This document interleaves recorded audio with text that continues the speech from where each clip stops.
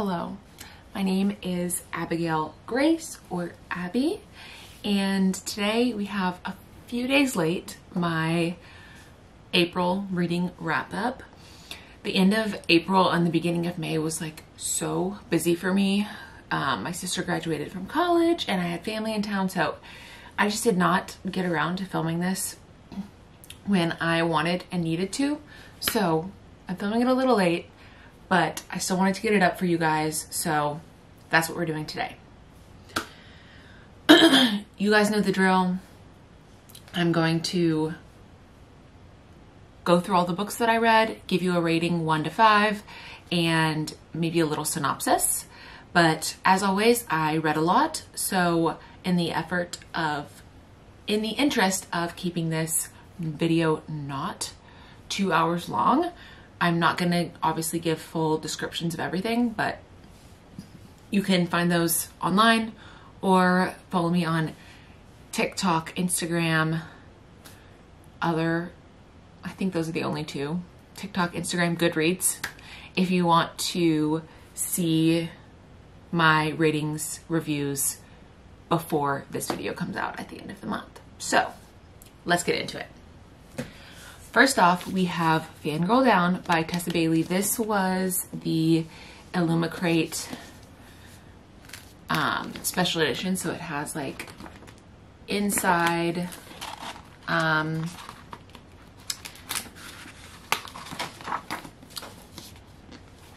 illustrations, which are really fun, and then obviously these really cool sprayed edges.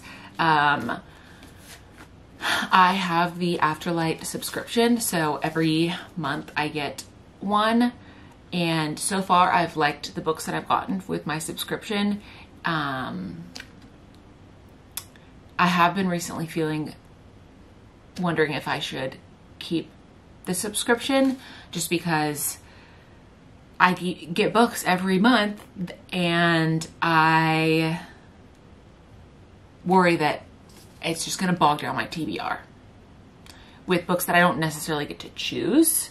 Although I did read 2 books from this subscription this month, so I don't know. Maybe that's the wrong thought process and it's just putting books that I would not have chosen on my TBR. Anyway, I ended up giving this one 3 stars. I have really enjoyed Tessa Bailey's books. I have not read all of them, but I've read at least 4 or 5 of her books, and some are better than others, obviously, as it goes with most people, but this one was not my favorite, although it did get me kind of into golf for a minute there. I had no golf aspirations, and then all of a sudden I'm like, oh wait, can golfing be hot? It can. So that was really fun and something different. So I would recommend this one. I think Tessa Bailey is definitely spicy, but not too bad, in my opinion. So we've got this first book. Then I read Bridesmaid for Hire by Megan Quinn, which was a new release in April. And I've read, again, several of Megan Quinn's books. Hers and Tessa's, I would say, are always on the spicier end of the romance spectrum, but not, it's definitely not like 5 out of 5 spice. It's probably like 3. I really enjoyed this one. It was fake dating and brother's best friend, which are 2 amazing tropes, and that's always exciting for me. If I love the tropes, even if the book is not my favorite in other aspects, I'll rate it higher, because sometimes those like little tropes, I'm just like, ugh, one bed, yes, you know, that kind of thing. So I did end up giving this one 3.5 stars.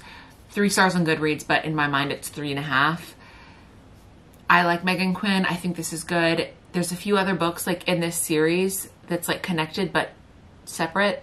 I don't know how to explain that, but I did end up reading this month in May, now that we're in May for a few days, one of those other books by her.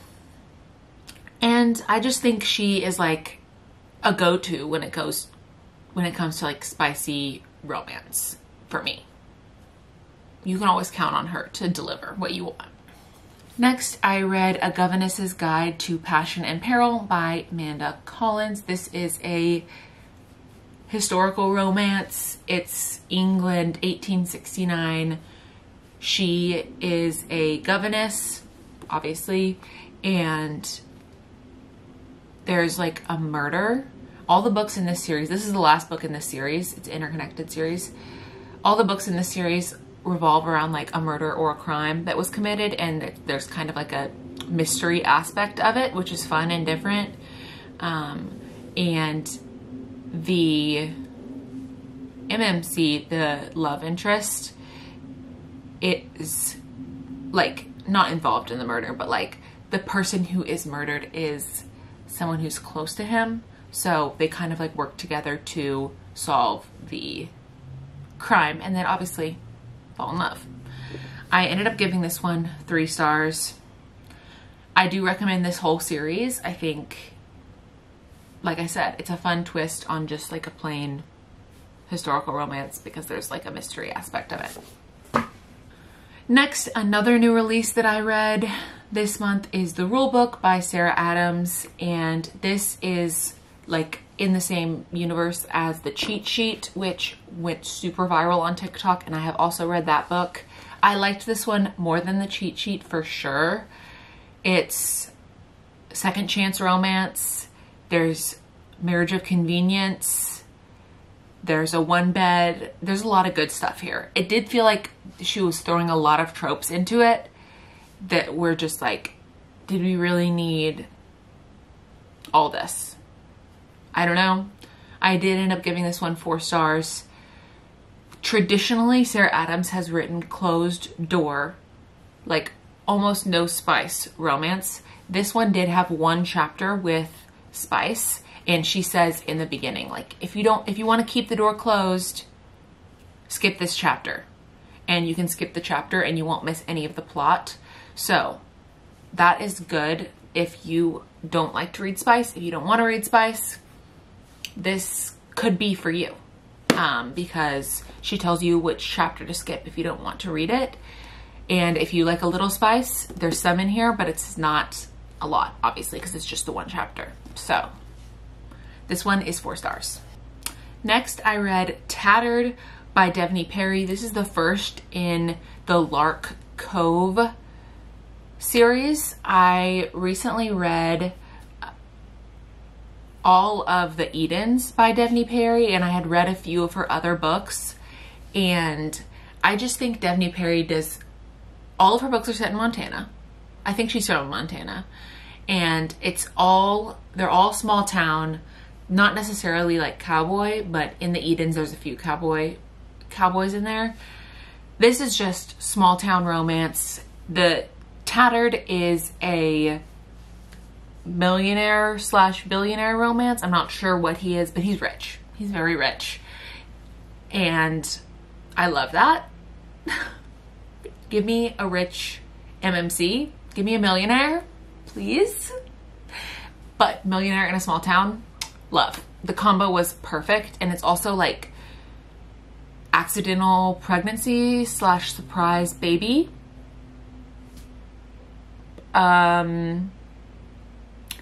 It's crazy. I really enjoyed it. I did later on in the month, you'll see, read the second book in this series. I didn't like it as much, but I do see myself finishing this series just because I know that Devney Perry will deliver like a cozy romance with some spice, but not a lot. I would give it like a 1 or a 2 on the spice scale. It's like low.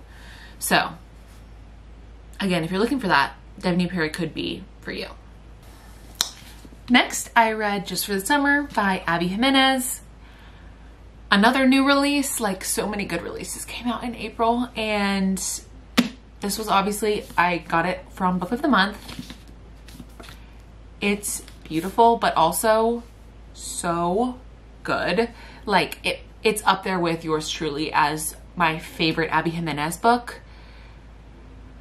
I don't know which one is my favorite, but this one is up there. It is so good, and truly Justin, who's the MMC, might be up there with my favorite book, boyfriends of all time. I read this for a video, so if you want to watch that video, you can see all of my reactions to this. I also read A Governess's Guide to Passion and Peril and the rule book for that video, so if you want to see more thoughts on that, definitely watch that video, but I go more into depth on this one than the other two because I like this one the most. It was 5 stars. Which I was kind of expecting. Like I knew it was going to be 4 or 5 stars, but it really blew me out of the water and I did give it 5 stars. If you haven't read Abby Jimenez, you definitely should. Like, things to expect from an Abby Jimenez book. A third act breakup that will make you cry. Not always related to a stupid miscommunication. This book, they had a third act breakup, but it was not due to like a stupid miscommunication where you're like, what is going on? Like really candid and good talk about mental health. Honestly, really well represented in, at least in yours truly and in this one. Amazing banter, amazing MMC. Like truly, if you have not read, you need to. This is 5 stars, 10 out of 10. I will always recommend Abby Jimenez for people. Next, I listened to The Butcher and Blackbird, which is the first in the like Ruinous Love trilogy. It's by Brynn Weaver. And this is a very graphic serial killer romance. The 2 main characters are both serial killers. The sex is graphic. The death is graphic. The murder is very detailed, and listening to it was hard at times. But let me tell you, the audiobook has 2 different narrators. There's a guy narrator and a female narrator. Jeez. There's like something stuck in my throat. There's a guy and a girl narrator, and the guy has a Irish accent, which the character in the book has an Irish accent, and so obviously the narrator has an Irish accent, but it is just so good. I did only give this one 3 stars. I do think it was a little bit too much for me. It wasn't my favorite. Some people loved this one. I was not one of them. And that's okay. I didn't hate it, and I loved the audiobook. So if you're gonna read it, I would recommend the audiobook. And I know there's a second one coming out like maybe later this year. So will I read that one? Probably, but I'm not like holding out hope that this is gonna be my favorite books, that kind of thing. So next, I did read the second book in the Lark Cove series. As I said, I read Timid. This one was a like, I don't know how to describe it, like unrequited love. Like she had a crush on him for years and then he finally noticed. Again, set in that same small town. He's a bartender. She works at a summer camp. It was cute. It was sweet. I didn't like it as much as I liked Tattered. Is that the first one? Yeah. I didn't like it as much as I liked Tattered. Will I continue with the series? Probably. I give this one 3 stars. Next, I read An Arc of Close Knit by Jenny Colgan, which I love Jenny Colgan for cozy romance. Like, they're always so... This is like kind of mom romance though. It's like mostly women's fiction with a little bit of romance, and they're always so cozy, set in these like coastal towns in like Ireland or England. Like they're on these little islands. This was an island in the Northern Isles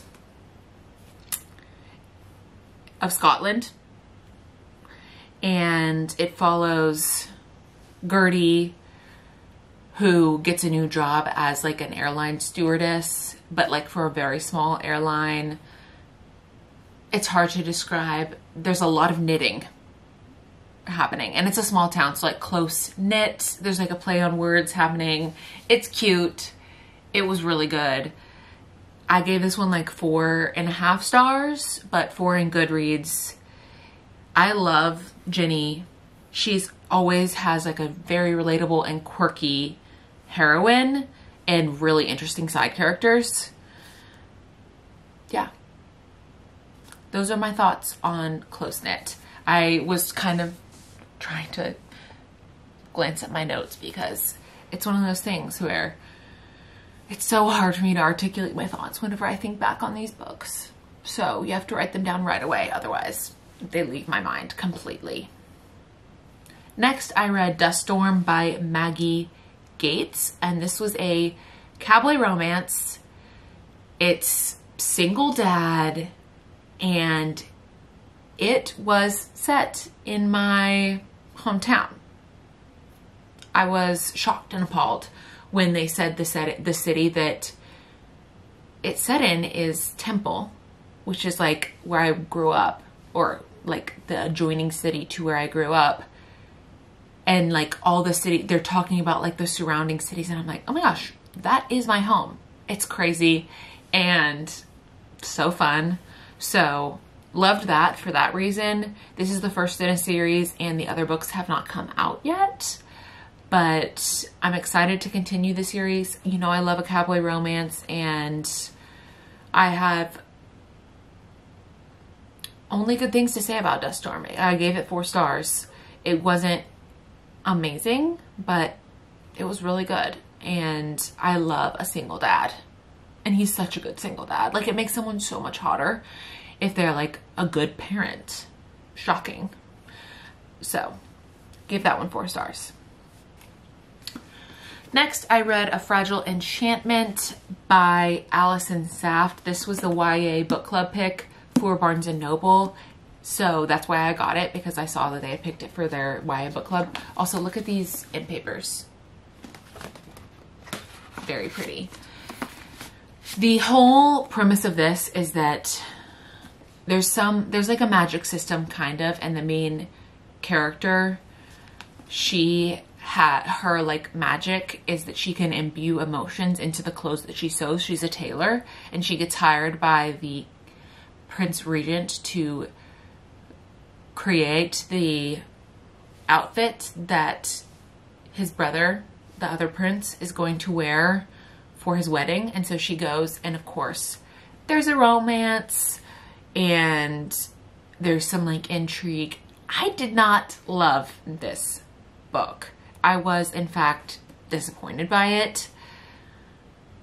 And maybe it's because when in the fantasy genre, I've kind of moved past YA. Like, I expect more from a fantasy because I want it to be an adult fantasy, and it's just not. It's simplified because it's for YA, and that's fine. But I'm just, I think, not the target audience for that anymore.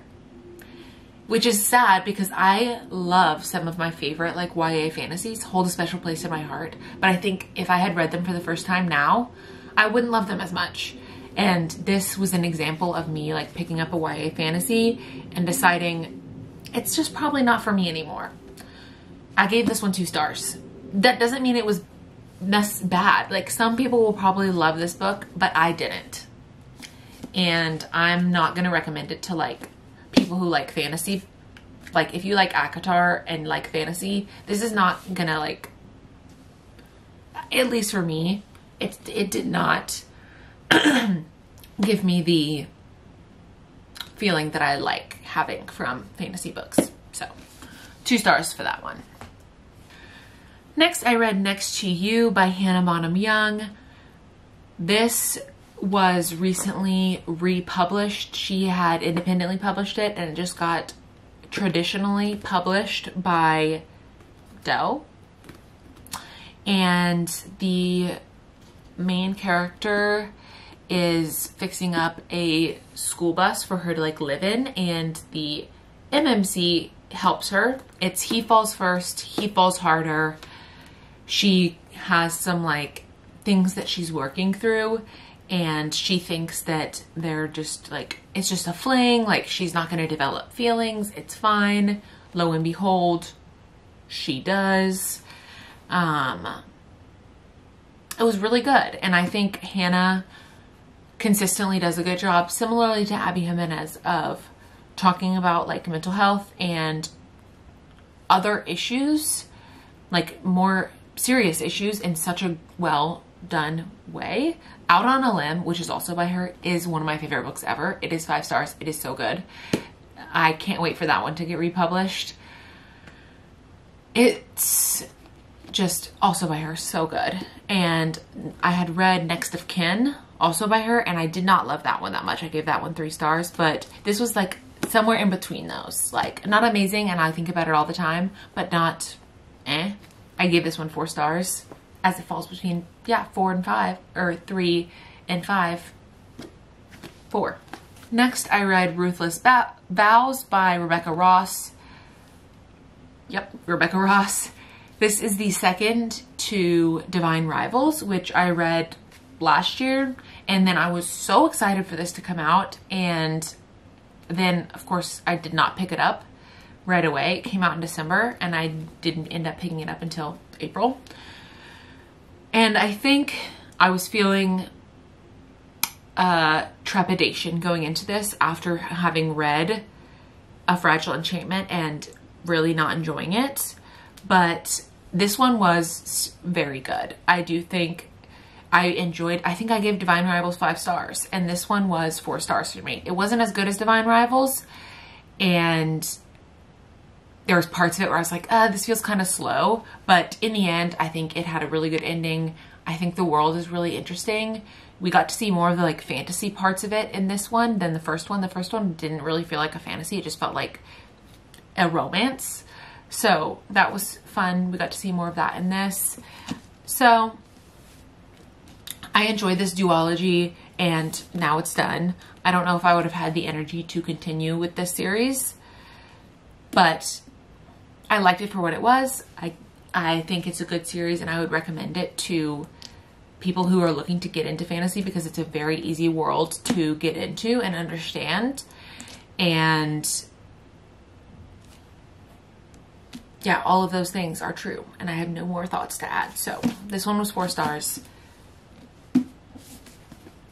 Next, I read Well Traveled by Jen DeLuca.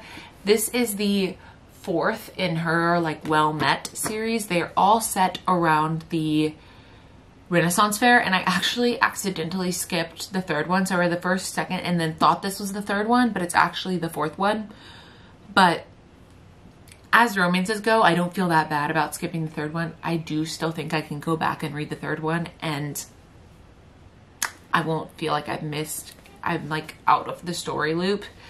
So, whoops, that's my bad. But also, this one was very good. I have enjoyed this whole series. The first one, I think I gave 4 stars, and I liked that one the most. The other ones that I've read in the series, I think I gave both of them 3 stars. This one I know I gave 3 stars, and I think I gave the other one 3 stars as well.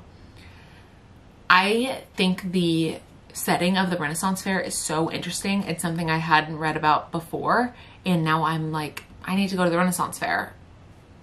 It seems like there's hot men abundantly at the Renaissance Fair. I don't know if that's true, but Jen DeLuca is making me think it's true. So, and this is like reformed Playboy. Very good. Okay, next we have the highly anticipated Funny Story by Emily Henry. This is my special edition Afterlight exclusive version, just because it was on top and Funny Story was like under a pile. I did not feel like getting it out. So this is not the cover that the US editions have on them.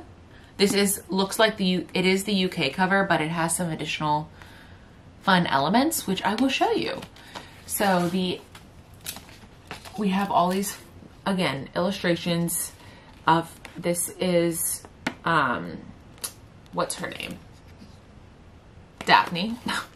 This is Daphne reading story time at the library, and this is Miles listening. And then in the back we have them at the beach. And then also if I take off the dust jacket, we have them splashing in the water after they kayaked for sunrise. So lots of fun illustrations and of course sprayed edges. And it's just beautiful. Now I have 3 editions of this. I have the regular US cover. I have the regular UK cover, which is signed. And then I have this exclusive edition, which has all these fun illustrations. Needless to say, I went a little overboard on buying editions of this book, but I always do that with Emily Henry books. I have like 3 editions of each book, but I don't care. It's good. I gave this one 5 stars. The plot is so funny and different, like something I would never have thought of and I haven't seen before, which I loved, because there's only so many things you can have happen in a romance book, and this one gave me something different, and I appreciate that from Emily. Emily Henry is an auto buy. I will always buy her books. I have really enjoyed all of her books. Some I like more than others. I did have trouble when assigning the rating for this book. I have a whole full spoiler reading vlog up on my channel. So if you want to know like all of my thoughts, go watch that video because I really talk about how I felt. But I did end up giving this one 5 stars, even though I don't love it as much as Book Lovers and Beach Read. Oh my gosh, sorry, I don't know what's happening with the lighting, but it was still 5 stars, I think. So, Emily Henry, I love you. And this was good. Next, I read The Wall of Winnipeg and Me by Mariana Zapata. Some of my favorite like booktubers love Mariana Zapata and specifically love The Wall of Winnipeg and Me. I have read From Lukov with Love and Wait for It. And now I've read this one and I will continue to read some of her books. The thing about Mariana Zapata that you might or might not know, she always has like a super slow burn. It's not until probably there's this much left in the book where they kiss for the first time. Like, it is truly, like, you know they're gonna get together, but Aiden is just so grumpy, like mean, but I still love him. I don't know.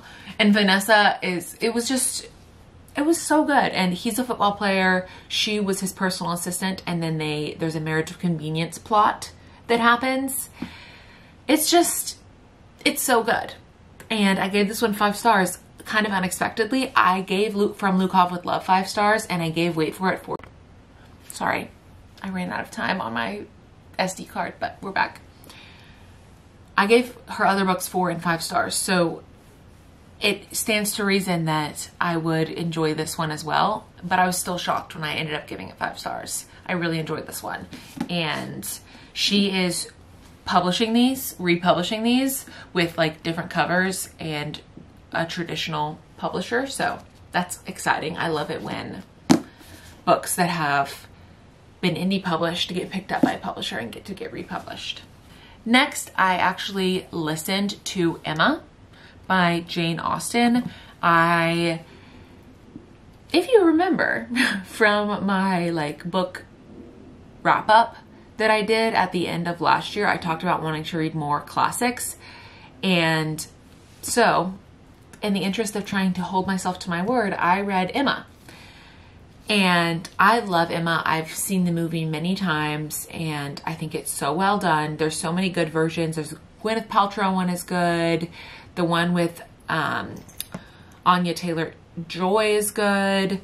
So I knew the plot already, which I think is helpful when going into like something like this that's a little bit more flowery in language. But and this one's thick. This was a long one. I think it's longer than Pride and Prejudice, although I can't say for certain. And I, of course, got the beautiful Penguin and Bloom editions that they've been coming out with. So it's just stunning. And then on the back it says, "It is such a happiness when good people get together." And I just love this edition. And so of course I also bought Pride and Prejudice in this edition and Sense and Sensibility in this edition because I've read those, and now I have all 3 of the Jane Austen books that I have read in this edition. So it's just encouraging me to read her other books so that I can get this pretty edition and complete the set. But I recommend, I love Emma. I gave this one, what did I give it? 4 stars. I think Pride and Prejudice is still my favorite Jane Austen, but this one is up there. I liked it more than Sense and Sensibility. And Mr. Knightley is a king. He's a king. Like, yeah, not as great as Mr. Darcy, but he's up there. Then, because I was in like a Jane Austen mood, I read Eligible by Curtis Steinfeld. She wrote romantic comedy, which came out last year. It was a Reese's Book Club pick, but this is a modern Pride and Prejudice retelling. And let me tell you, all these characters were super unlikable, which just like puts into perspective how the characters are in the original Pride and Prejudice. Like, they're unlikable characters. Miss Bennet, super unlikable. Like, honestly, so annoying. All of the sisters, except for Jane, completely annoying. Mary is rude. Like, Kitty and Lydia are toxic. It's just, and when you put them in a modern time, it like exacerbates that about them. And you realize, this is horrible. I hate these people. Mr. Darcy is like all high and mighty. And again, you don't like him at the beginning, but he's just like, and even Lizzie at times, I'm like, girl, you are really hating on Mr. Darcy for no reason. He is being nice to you. Anyway, it did elicit strong emotions from me, and I love Pride and Prejudice. I gave, but in good conscience, because of how much these characters drove me crazy. I felt like I couldn't give it 5 stars, so I did end up giving this one 4 stars. But I would recommend, if you like Pride and Prejudice, I thought this was a fun retelling, and it's really as true to the original as a retelling can be. And like, all the plot points are still there, so I recommend. And it was funny. There's like a reality TV plot line that is like so interesting and funny. Like, Mr. Bingley was on reality TV, like a Bachelor type show. Anyway, it was funny and different, and I gave it 4 stars. Next, I read The Arc of Not Another Love Song by Julie Soto. This is her sophomore novel, and I believe it comes out in the fall, although I'm not sure. Let's check. Oh, it comes out in July. Even better. But I, of course, wrote a full review because I had to turn in a review for NetGalley, so I'm just going to read it off to you. I said 4.5 stars. Julie Soto does it again. I devoured this in less than a day and was anxiously awaiting for Alex and Gwen's story to unfold. I admit that I don't know much about classical music and composition, but I felt like I stepped into that world and learned a lot about it. Gwen was not a typical heroine. She was soft-spoken and timid at first, but as she developed and blossomed, I loved the person I got to see come through. Very, very good. As I said, it's about classical music. She is a violinist, and he plays the cello for like a classical music rock band, if that makes any sense. I don't know. It's very interesting, and I loved it. It also kind of felt like a fan fiction because it's like he's famous and she's been obsessed with him for years, and then meets him and they like start dating, and it's like, when is the famous musician that I've been obsessed with for years gonna show up and we're gonna start dating? That feels like a fan fiction to me because it cannot be true. So I loved that like fun part of it, and I would highly recommend. I can't wait to get it whenever it comes out. Next, I read What Happened to Helen Rochester. This was like a Gossip Girl romance / murder mystery. It's like set in Nashville, which is fun because if you don't know, I live in Nashville. and it's like the kind of like society elite. One of them gets killed and her friends kind of get together to try and find out who did it. And there's all these secrets and all these like things that unfold, and it's fun that it's set in Nashville, for me at least. It's only on Kindle Unlimited, so if you have Kindle Unlimited, you should check it out. And Claire Gilmore, I really have enjoyed her stuff. She only has one book out, and I actually just got approved to get the arc of her second book, which is coming out in the fall. So I can't wait to read that and tell you all about it next month, because I'm sure it's going to be amazing, and I can't wait. Oh, I gave What Happened to Helen Rochester 4 stars. Next, I read The Burnout by Sophie Kinsella. This is, I feel like, kind of similarly to Ginny Colgan's book. It's like fiction, just literary fiction, but there's a romance plot in there.